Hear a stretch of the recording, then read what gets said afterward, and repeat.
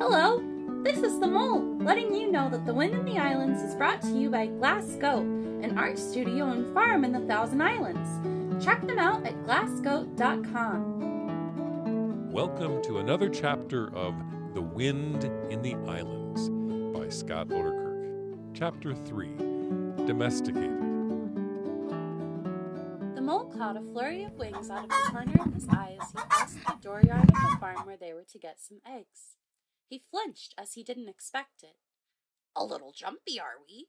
asked the rat with a smirk. "That was rude," replied the mole.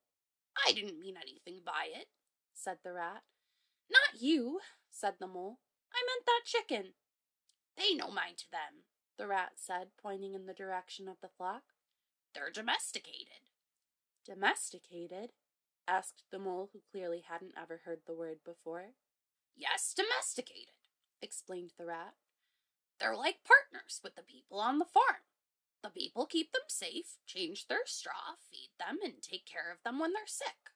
In exchange, the chickens provide them with manure for the garden and eggs for their breakfast."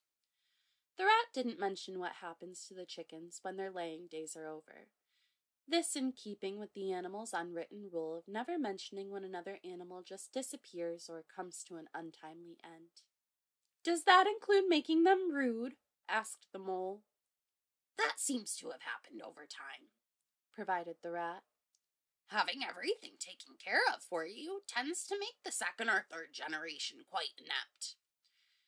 There's something to be said for having to pull oneself up by your bootstraps."